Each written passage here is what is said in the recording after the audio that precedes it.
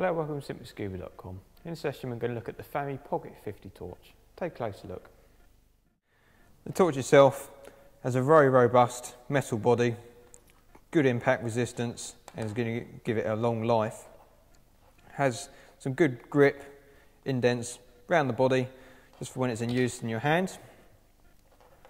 It has a locking mechanism next to the switch using a pin, which is by pulling it over to the side and pushing it forwards.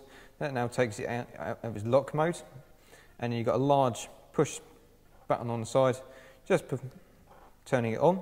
Very simple operation. Point it to the camera. You can see it's a very, very bright torch. It's a 50 watt rating using 4 LEDs in the head itself.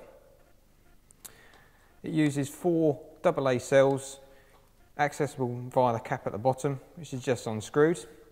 The batteries themselves fit into a cradle, which keeps them nice and tidy.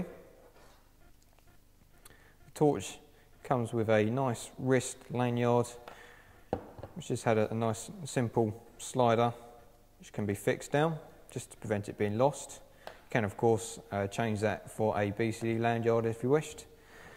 Overall, it's a very robust torch. It's going to give you long life and excellent use.